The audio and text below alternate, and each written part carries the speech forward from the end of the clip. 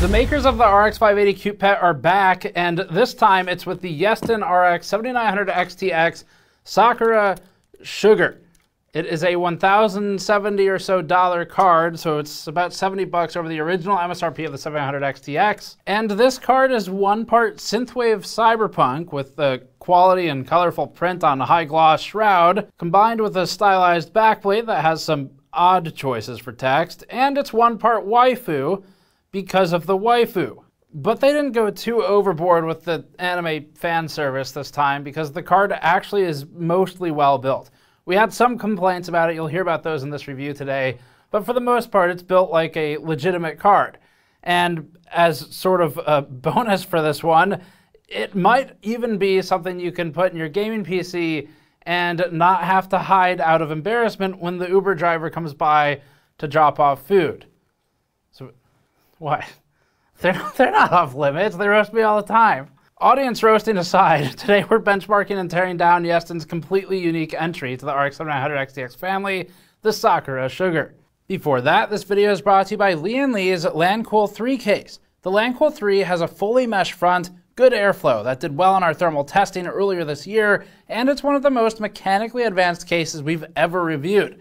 The LanCool 3 balances ease of installation features, thermal performance, and cable management in a competitive case market. Learn more at the link in the description below. So to get you caught up to speed quickly, Yeston first landed on our radar back in 2019. That's when they launched the RX 580 Cute Pet. It's a card we bought from AliExpress. They mostly sell to the Chinese market, and we hadn't heard of them before, or at least had ever worked with them before this card. We found this card to be so almost charmingly reasonably built that we then went in pursuit of their other product to see if it was a mistake or not, because this we bought zero contact with Yeston and first time working with it. So that brought us to the Cute Pet case, and that case became popular enough after our video that people were emailing us asking us how to even buy one. It was a micro ATX box. It's, I think, still sold, and it's got pretty high quality machining, highly competitive build quality, and obviously unique look. Now this time Yeston reached out to us. We said yes, we would like one to review like we've done in the past with that card. And we're doing the full teardown, thermals, attaching thermocouples all over the board. We're treating it just like any other serious product because even though, yes, these are highly memeable and video friendly, they're actually kind of legit too. And the main point that we like to make every time we look at a quote-unquote weird product like one of these is that this is cool because the custom stuff is not commonly seen. Normally, video cards are black and red gamer branded product, and it gets kind of boring. So if a company can keep all of the actual functional aspects of it, but make it look different, add some unique tooling for the shroud or whatever, that just makes it more interesting to build computers. And hopefully Asus and Gigabyte and MSI and all of them kind of jump on board too. The card is clearly marketed on the visuals first. We're going to talk about the aesthetics of it as objectively as we can, and you can make your own decisions on it. And then we'll start going through the thermals and the actual build quality of it. So starting with the card walk around, the cooling solution uses 3 100mm fans. Each of them has a different color, and they have a surrounding LED ring that illuminates the fan body and housing. It includes a large fin stack that extends past the PCB, which is a modern design trope, but they've blocked off the flow-through area, so this is a hit to the thermal efficiency for more visuals. Blocked off and replaced with an LED illuminated avatar. Unfortunately, Yeston cuts the cooler shroud plastic soon enough that air can still exit the vertically oriented fins at the top and bottom of the card without being trapped by anything more than they normally would be. Strictly from a design standpoint, the cooler shroud is a large piece of plastic with ridgeline texturing sort of all around it. The front is a glossy and reflective finish with purple, blue, and pink coloring. As for the back plate, it's a little bit weird. The card has some more legible text like the giant game start block. We're not sure what that's a reference to. It also has some less readable text like what appears to be either a bad font or a somewhat faked language reading things like file, EDN, and Lodwin. It's unique in this regard too. The card appears to have a somewhat standard thermal design. We'll test that soon. And with that customization comes some, again, unique marketing. First of all, it's very important that you're up to speed on the Yeston lore. And fortunately, they've included a manual for that. So inside of the box that is very NVIDIA 40 series inspired, as you can see. There is a well, maybe not hand drawn, but there's a comic. And sorry, is that the right word? Is it a manga? I don't know. I don't know this stuff. I review computer parts. So anyway, they have a manual. If you can read it, they explain the backstory to all the characters. We're not going to review the story for the video card, but the point is, someone cares a lot and put a lot of time into it. What you need to know is that the recurring character is Wan Wan, who is the dog-cat sort of mascot that you see on this card. He can turn into a very aggressive dog that's like a maybe it's like a demigod dog. A demidog. I don't know. The point is, as you can see, if we just read through my slides here from Yeston's website, there's a lot of marketing, and it says a lot of things. The website's written in Chinese, but the marketing is just as silly in native Mandarin as it is in English. For example, it says the character that the video card is based on is named Hitomi Sakura. It nicknames the character Tangguo Tianqin, or something like basically Candy Sweetheart. Confusingly, it also states Ruqin Jihua Datang, or basically invasion plan accomplished.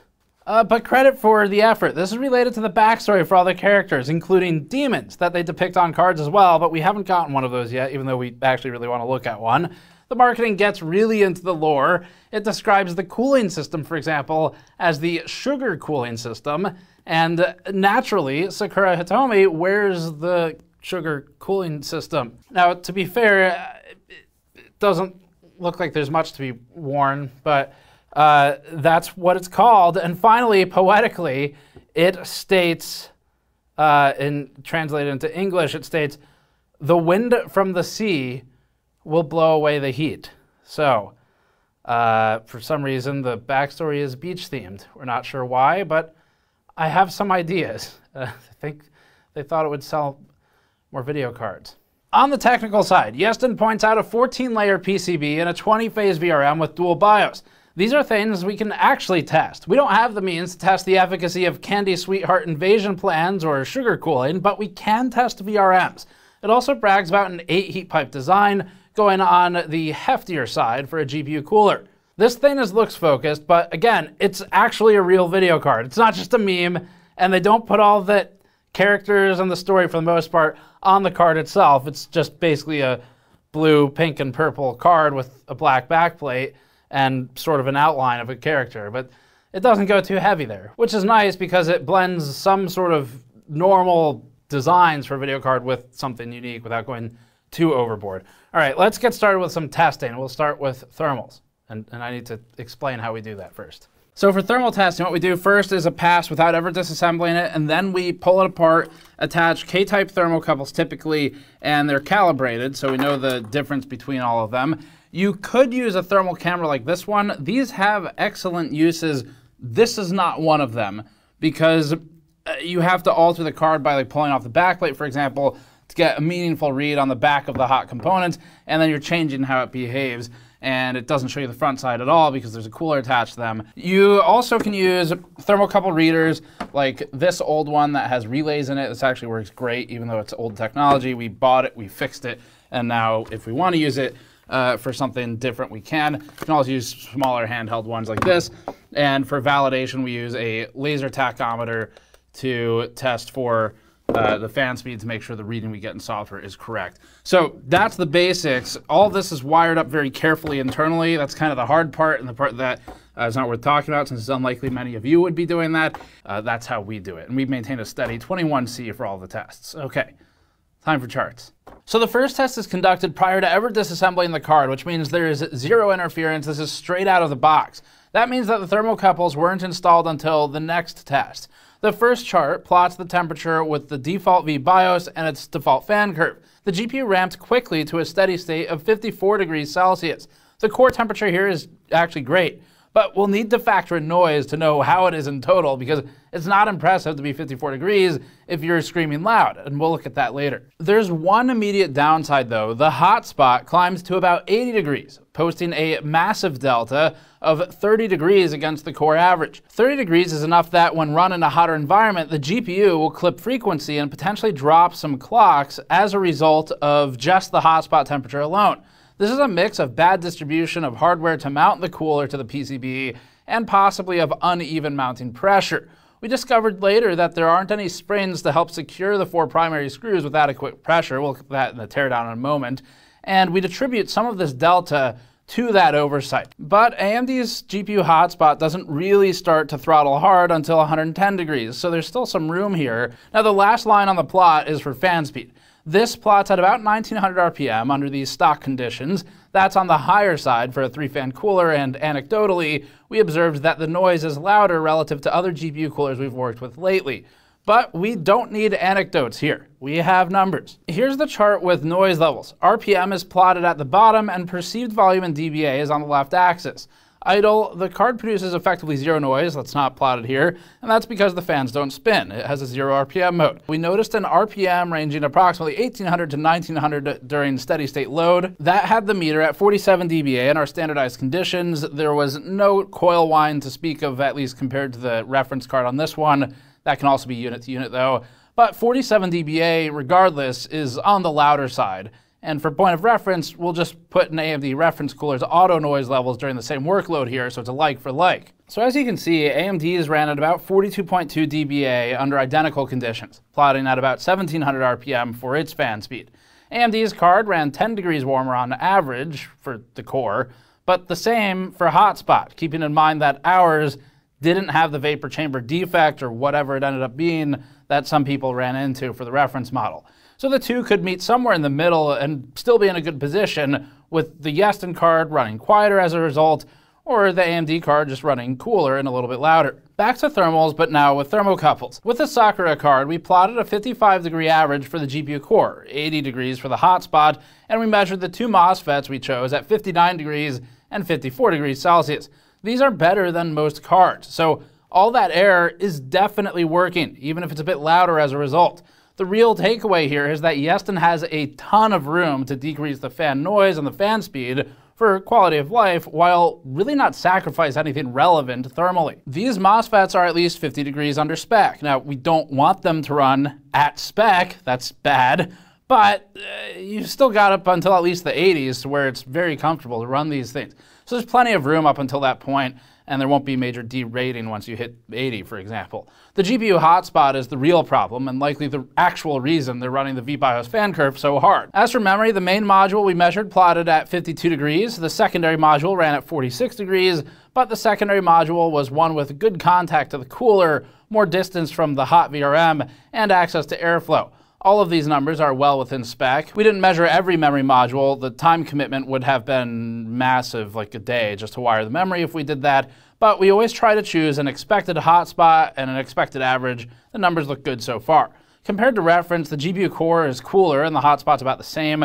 The reference delta here, core to hotspot, is only 14 degrees. Okay, so 4 screws as usual for the GPU retention bracket. They could come out to a 3rd slot right here, but they capped it at 2. But almost enough for 3, and that extra slot would really help with rigidity. We're gonna start with the backplate screws. I'm gonna track those on the mod mat, which you can grab on store.gamersnexus.net. If you wanna work on a surface like the one I'm working on for tearing down your components, building your system, they are highly heat resistant if you wanna do some tube bending for water cooling. Really good work surface for your builds, and it supports us. So far, these are all the same type of screw, which does make it a lot easier to put it back together. So I was hoping to just take the back plate off, but I see that there's going to be some top side screws, like those 2 right there, that go through the PCB on the top and into the back plate, which is holding it in place. So that means we need to take the cooler off before the back plate.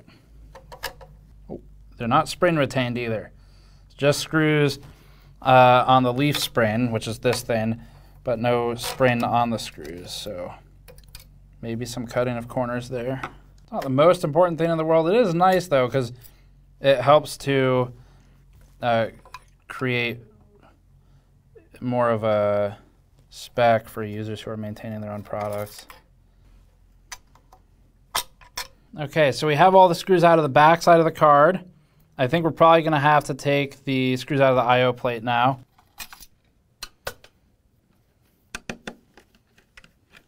Okay, that plate can't come out yet, but it's at least not secured to the cooler anymore, which normally would mean I could just pull it right now. See that flex? It's trying to pull away. I don't know if it's just a lot of suction from thermal pads or if there's a screw somewhere. Yep. Okay. My instinct was right. It just, it required getting over some fears. A good idea. Oh, jeez. It was real secure. So nothing was damaged. That is, in fact, how it's intended to come apart. This paste here is a phase change material. So it is, I guess, in a purely technical sense, not a thermal paste, but it's actually a pad that you put on a GPU. Really common. We talked about these at length with NVIDIA, with Malcolm, in that interview. And you can find that on the channel if you're curious. But basically, to make mass production easier, they put a single pad on that is pre-sized. It's a harder material, what you're seeing here, this hardened compound. It's not because the paste is dry. It is because it was melted as the card was heated up initially. These two connect. So they've got all the fans connecting via this, and that's going to be for TAC, RPM, and LEDs, I think. So this is actually a really nice implementation of LEDs, where you can see they've got a foil tape in there for reflective purposes.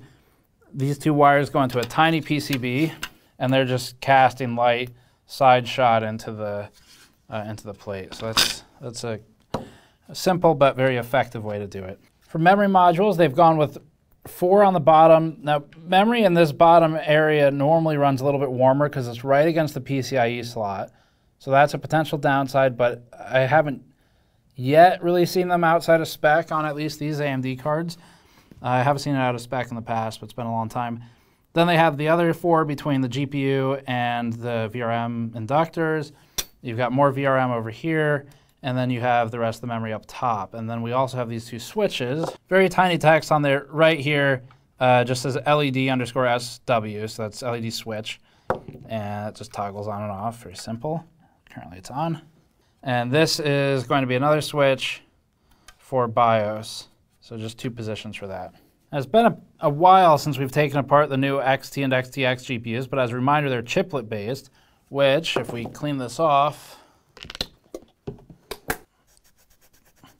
so there's that harder phase change compound. I'll clean the rest of it before reassembly, but you can see enough now to remember the chiplet design.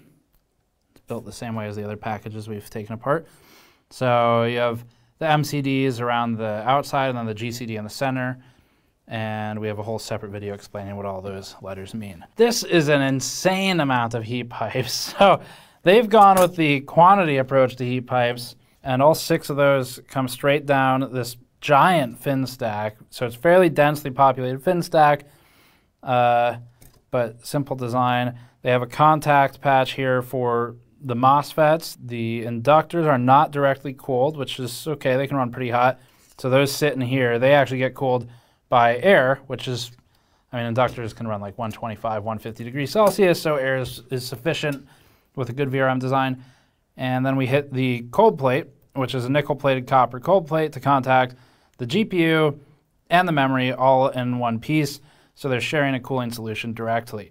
And then you have the other half of the VRM cooled over here with MOSFET contact to the thermal pad contacting another plate. So it looks like for this one, they're not using a vapor chamber at all. It's all a heat pipe design. So that's a 6 mil heat pipe there. I mean, I think marketing would call that a solid 6 millimeters. We're gonna just quickly take the shroud off as well so we can see the rest of the fin stack. So I'm gonna track screws on both sides of the silhouette here because these are completely different screws. Okay, there's the fin stack.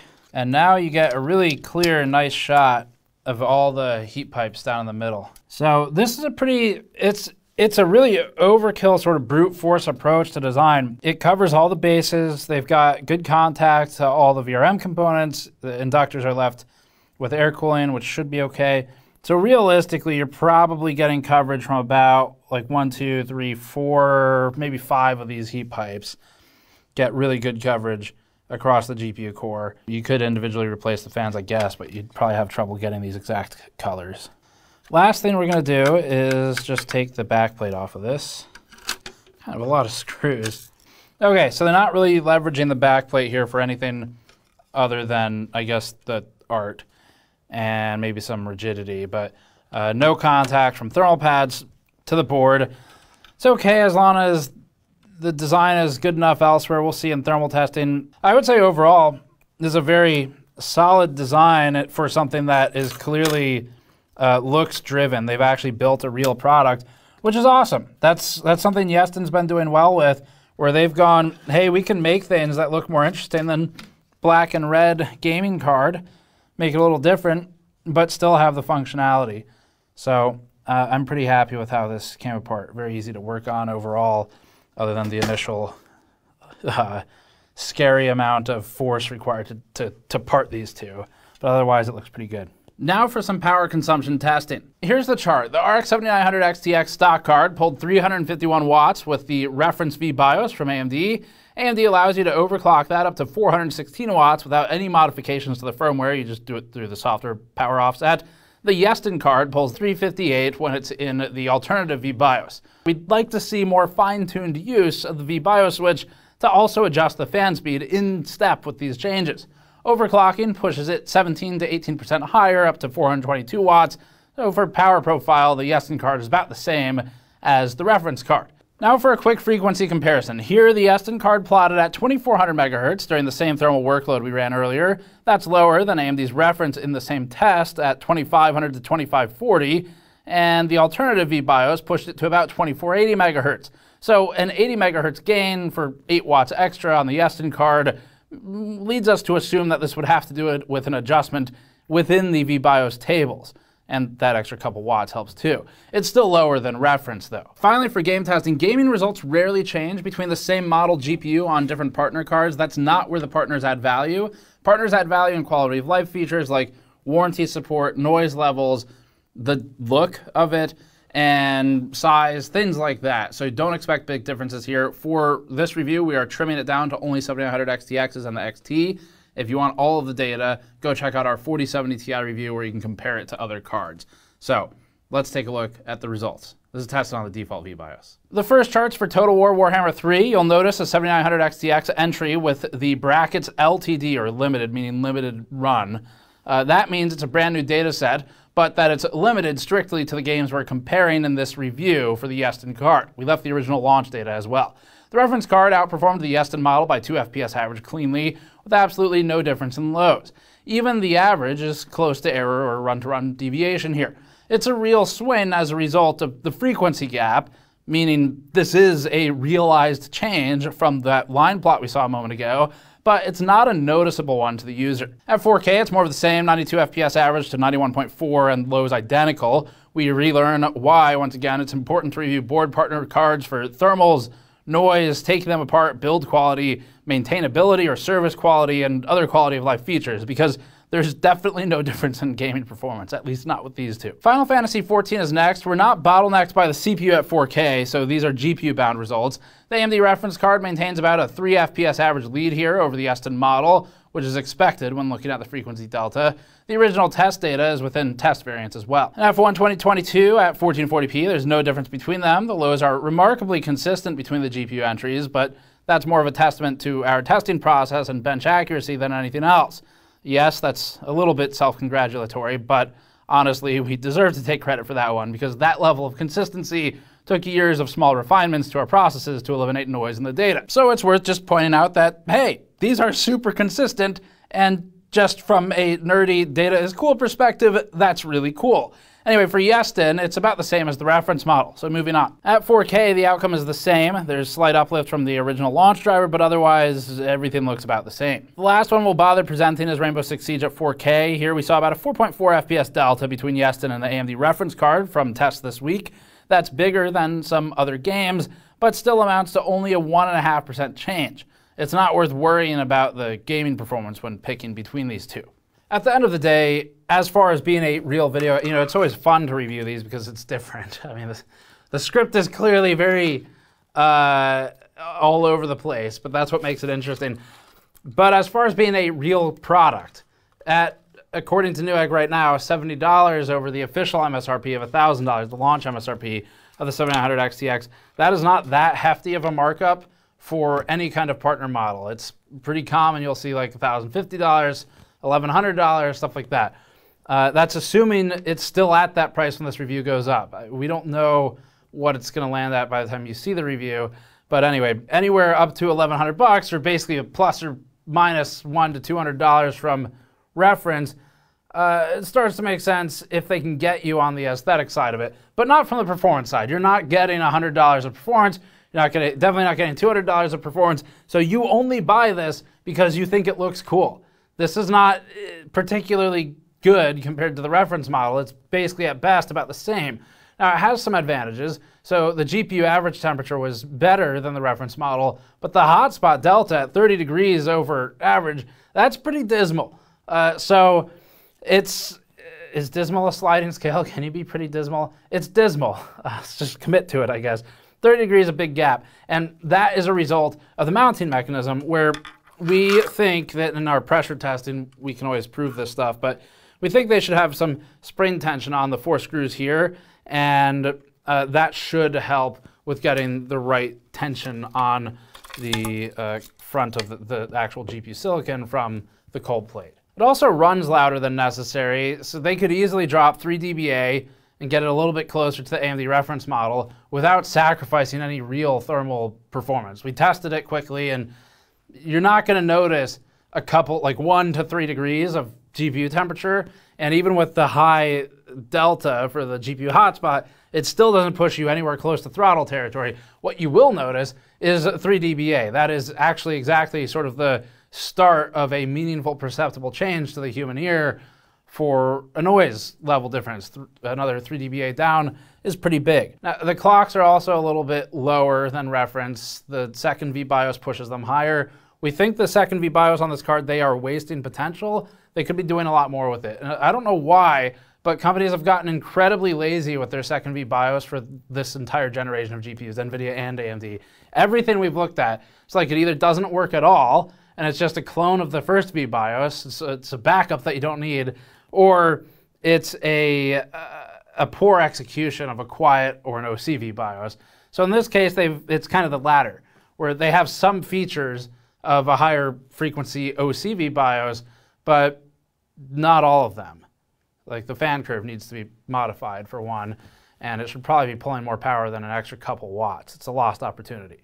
The second switch on here, you might have noticed, I don't know if we talked about that in the teardown, but that's for a lighting toggle. I actually personally really like a toggle, a physical toggle switch for lights, because it means you don't have to install a bunch of garbage software. So that's actually an awesome quality of life feature. Overall though, even though we have some critiques that we just went through, it's a real card, and it performs at least equivalent in most places to the reference model. And the reference model that we had was fine. We didn't have one of the ones with whatever that vapor chamber defect was, but certainly it's better than the ones that had the defect. There's no question about that. So I guess that's it for this review. Let us know what you think. This is definitely something you buy mostly on the looks, and maybe you're doing some kind of cyberpunk or cool purple-blue themed build. The front of this card might look good if it's vertically mounted with the front facing out, or if you're building a gift for someone who might like this. So anyway, as far as the hardware goes, we think they've done fine with executing it. So if you're in the market for the looks, at least you know that functionally they haven't really sacrificed a whole lot. Other than the mounting pressure, that could be better, but it wasn't it wasn't ruinous to the performance. So that's it for this one. Thanks for watching. As always, subscribe for more. You can go to store.gamersnexus.net to help us out directly, or patreon.com/gamersnexus, and we'll see you all next time.